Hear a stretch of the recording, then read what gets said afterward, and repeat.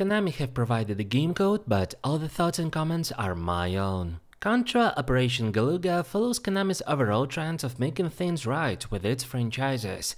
After Metal Gear Survive, they offer a compilation of Metal Gear Solids along with a remake of MGS3. After the fiasco with Contra Rogue Corps, Konami decided to give the development effort to Way Forward, previously notable for its more than decent work with Shantae series. The result is Operation Galuga, or Contra OG, and this abbreviation is definitely intended to mean that Contra is getting a reboot while remaining true to its core. With quite modest but still growing interest in revamping the old school titles coming from both indie and AAA companies, the release of Operation Galuga definitely fits at the right place and the right time. The looks of the main characters, their feel and control, addition of more weapons, more skills and more characters always felt like an improvement and refreshment during quite short but concentrated and enjoyable story campaign. Operation Galuga starts with the most basic premise of our main characters, the Commander parody and Rambo parody, entering the mission on Galuga Archipelago to investigate the terrorist attack that as usually is more than just some struggle for power, resources and self-fulfillment. We immediately discover that the enemies have alien origin. There is some legendary spiritual stuff happening that by the way explains the nature of Contra and why our characters are capable of double jumping while shooting, climbing cliffs and handling all kinds of weapons. I won't spoil the story anymore if you're interested, but short impression, it's basic but well made, like a traditional pizza margherita. It's simple but it's done right and therefore feels satisfying, especially because the voice acting is on point, the cutscenes are short and never annoying, and honestly, they contribute quite well to the pacing of the game, making the highly dynamic shooting scenes even more intense after the quieter and slowly story scenes with characters just talking their mission objectives. Running, gunning, dying and starting again is the core gameplay loop of Contra OG.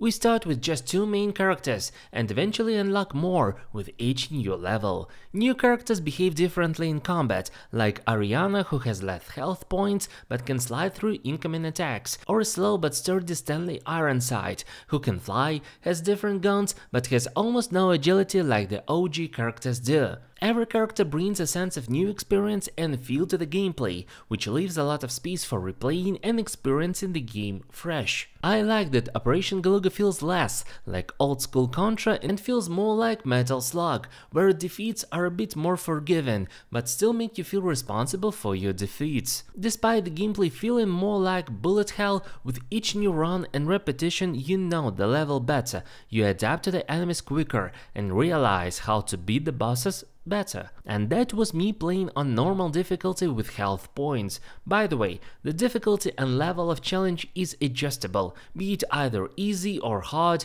or if you want to have the completely old school feel, you can have no health bars but one hit death like in OG version. For me, as a casual and being not used to side-scrollers run and gun shooters, it took 4 hours and almost 170 deaths to beat the game. And it was still not the easiest task, as the enemies hit from all sides, you frequently find yourself lost between your own bullets and enemy shots, and the bosses are no joke here. Some are easier than other, sure, but they're right between challenging and BS, which is definitely a good thing. The gameplay is also directly affected by the perk system that you unlock during playing. Characters can equip up to 2 perks that give quite substantial advantage to you and make the game more accessible but never too easy. There are also weapon upgrade system. If you pick a weapon of the same time twice, it becomes more powerful and you can even overload it to have a one-time ultimate ability capable of cleaning the screen of the enemies.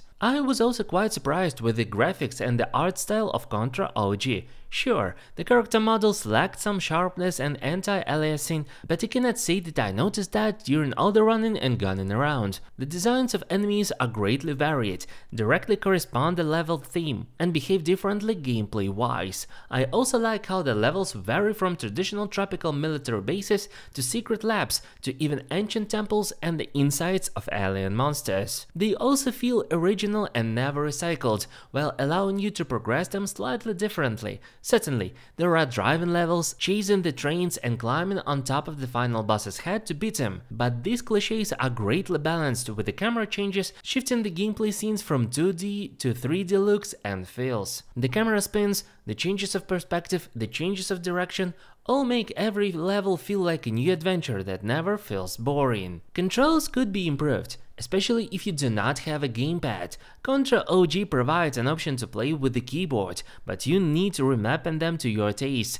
It does not allow for the mouse targeting, and therefore you'll be a lot better playing with a controller that has a D-pad. This provides for better gameplay experience if you want to play with up to 3 more people at the same time. But I'm a huge advocate of more options being better than limiting how the people are going to play.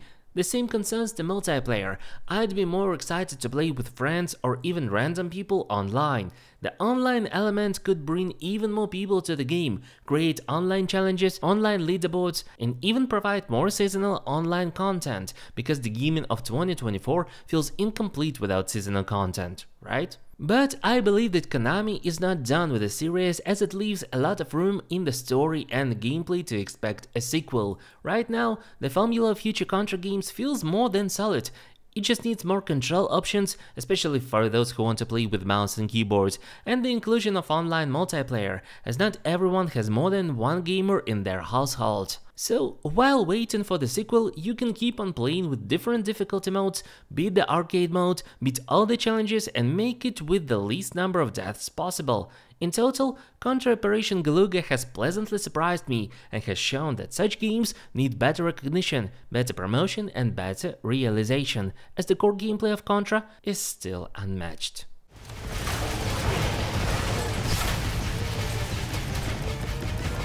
Check. Hardware up.